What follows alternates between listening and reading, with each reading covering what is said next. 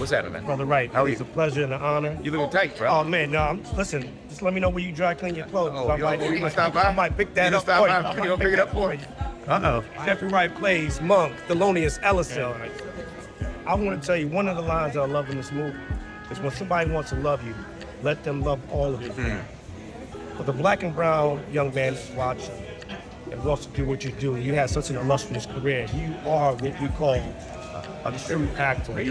Some kind of advice or word of wisdom or gem you can share that either you've embraced or you have embraced from someone else. Well, I think that line in the movie is about a man who has shut himself down for many reasons. Lost his father, professional challenges he's facing, feeling isolated from the world and not appreciated by the world, and so he's begun to shut himself down and shut people out.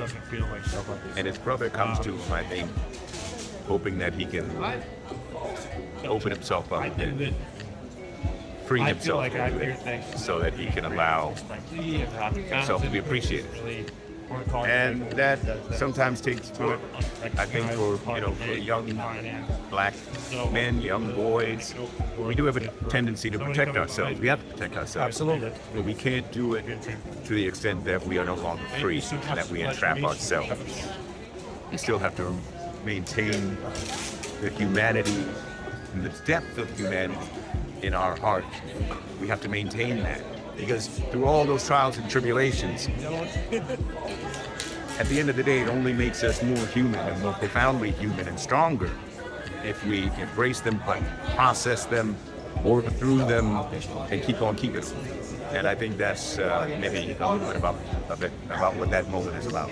We've been fighting to have our voice heard and be seen.